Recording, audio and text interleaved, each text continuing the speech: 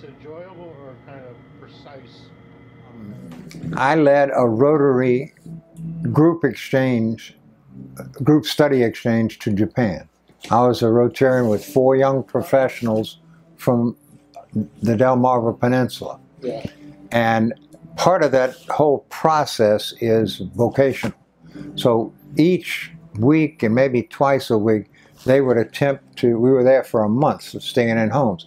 They would attempt to take the young veterinarian who did acupuncture to a veterinarian in Japan. Well, I being the potter, they took me to these fabulous potteries and national treasures, and the way they deal with beauty, and they use handmade stuff. In every home, the people knew more about pottery than I did. Well, I came away from that saying I wanted flame, actual flame in my work.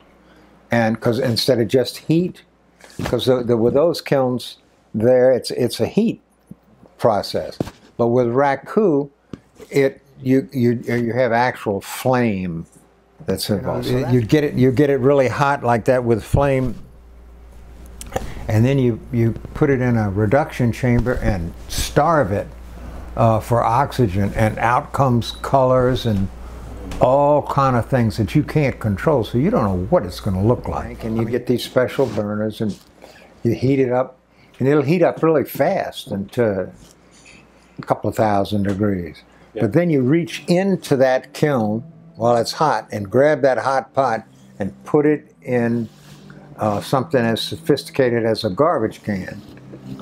And then in the garbage can is newspaper or rags or sawdust.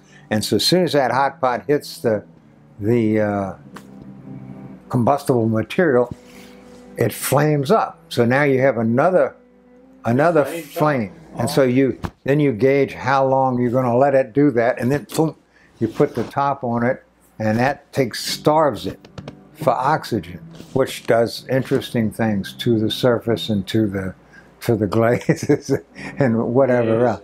And it comes out unusual. Yeah. And another great thing about the whole process is that the learning curve is infinite. Yeah. Which is good for an old fogey. Yeah.